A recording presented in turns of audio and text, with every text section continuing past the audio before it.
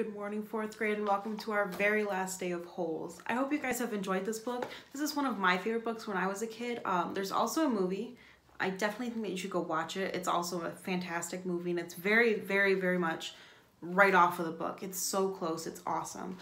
You can watch the movie on Disney Plus if you have it, or if you have Amazon Prime, or you can rent it on YouTube. It does cost money to rent it on YouTube, but it's a really good movie, so it might be worth doing. So talk to your parents. If you have Disney Plus, I would definitely give it a watch.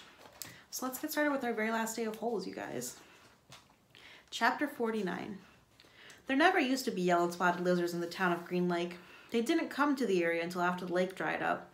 The townsfolk had heard about the red-eyed monsters living in the desert hills. One afternoon, Sam the Onion Man and his donkey, Mary Lou, were returning to his boat, which had anchored just a little offshore. It was late November, and the peach trees had almost lost most of their leaves. "Sam," someone called. He turned around to see three men running after him, waving their hats. He waited. "Afternoon, Walter. Bo. Jesse." He greeted them as they walked up, catching their breath. "Glad we caught you," said Bo. We're going rattlesnake hunting this morning." "We want to get some of your lizard juice," said Walter. "I ain't scared of no rattlesnakes," said Jesse, "but I don't want to come across one of those red-eyed monsters."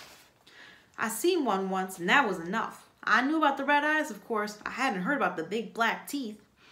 "It's the white tongues that get me," said Bo. Sam gave each man 2 bottles of pure onion juice. He told them to drink 1 bottle before going to bed that night, then a half bottle in the morning, and then a half bottle around lunchtime. "You sure this stuff works?" asked Walter. "I'll tell you what," said Sam. "If it doesn't, you can come back next week and I'll give you your money back." Walter looked unsure, and Bo and Jesse laughed. Then Sam laughed too. Even Mary Lou let out a rare hee-haw. "Just remember," Sam told the men before they left, "it's very important that you drink a bottle tonight. You got to get it into your bloodstreams. The lizards don't like onion blood." So, just so you remember, that's why the lizard didn't bite Stanley. Stanley and Zero sat in the back seat of Mr. Marengo's BMW. His suitcase lay between them. It was locked, and they decided they'd let Stanley's father try to open it in his workshop. "You don't know what's in it, do you?" she asked. "No," said Stanley. "I didn't think so." The air conditioning was on, but they drove with the windows open as well because, no offense, but you boys smell really bad. Miss Marengo explained that she was a patent attorney. "I'm helping your father with a new product he's invented. He's happened to mention your situation, so I did a little investigating. Clyde Livingston's sneakers were stolen sometime before 3:15. I found a young man, Derek Doon, who said that at 3:20 you were in the bathroom fishing your notebook out of the toilet. 2 girls remembered seeing you come out of the boys' restroom carrying a wet notebook." Stanley felt his ears redden. Even after everything he'd been through, the memory still caused him to feel shame. So you couldn't have stolen them," said Miss Marengo. "He didn't." "I did," said Zero. "You did what?" asked Miss Marengo. "I stole the sneakers." The lawyer actually turned around while driving and looked at him. "I didn't hear that," she said, "and I advise you to make sure I don't hear it again." "What did my father invent?" Stanley asked. "Did he find a way to recycle shoes?" "No, he's still working on that," said Miss Marengo. "But he invented a product that eliminates foot odor. Here, I've got a sample in my briefcase. I wish I had more. You 2 could bathe in it." She opened her briefcase with one hand and passed a small bottle back to Stanley. It had a fresh and somewhat spicy smell. He handed it to Zero. "What's it called?" Stanley asked. "We haven't come up with a name yet," said Miss Marengo. "It smells familiar," said Zero. "Peaches, right?" said Miss Marengo. "That's what everyone says."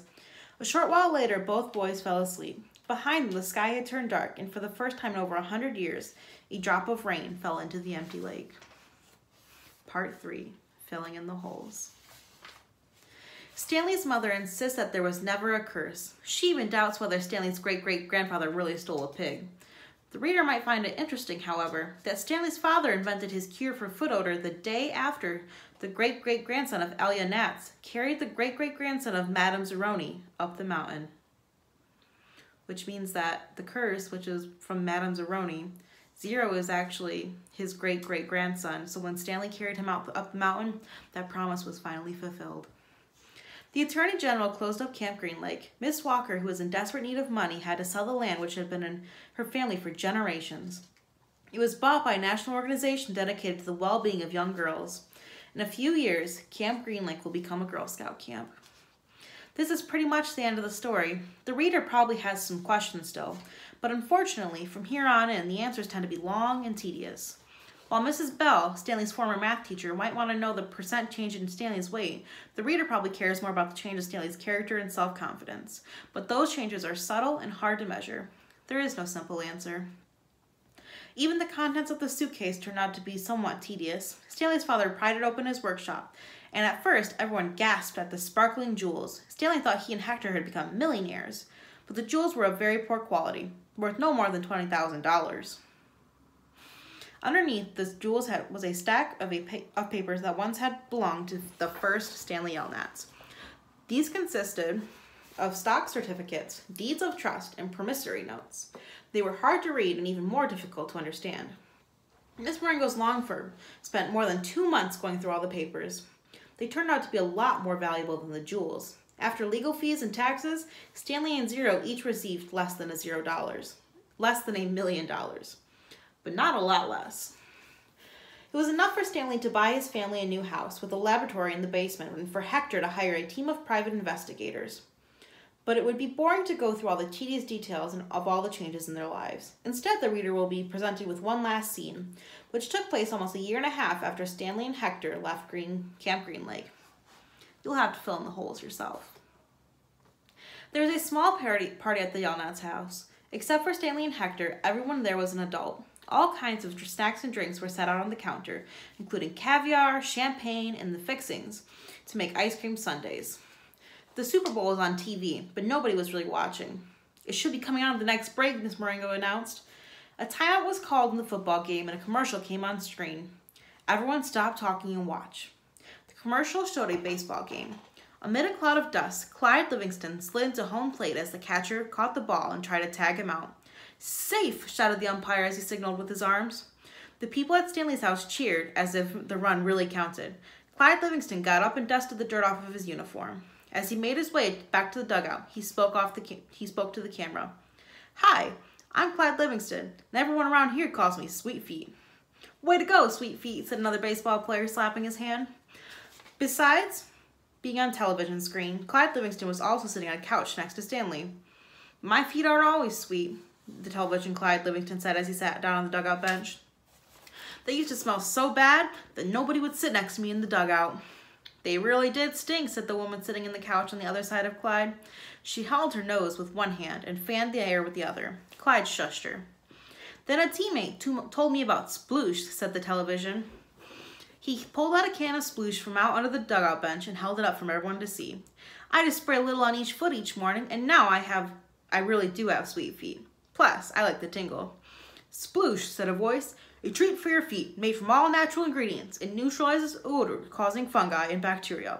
Plus, you'll like the tingle." Everyone at the party clapped their hands. "He wasn't lying," said the woman who sat next to Clyde.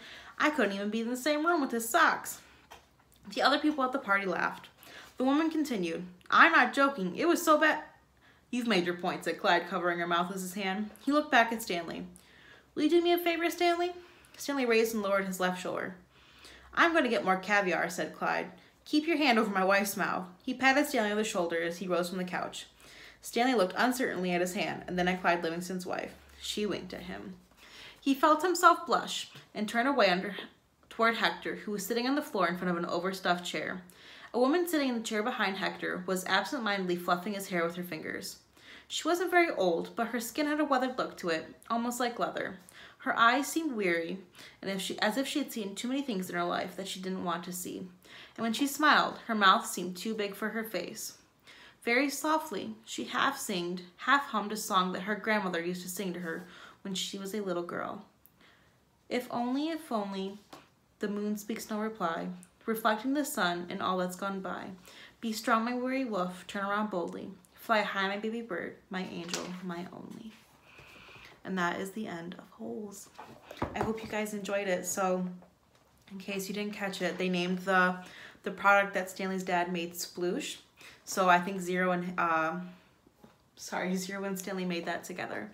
So everything worked out in the end. Zero finally got a life, got a family. This is a really great book. I really suggest that if I'll bet you it's in your classroom library and in your school library. You should go get a copy. You should read it for yourself, and you should watch it on YouTube or Disney Plus. I've had a fun time reading to you guys. See you later.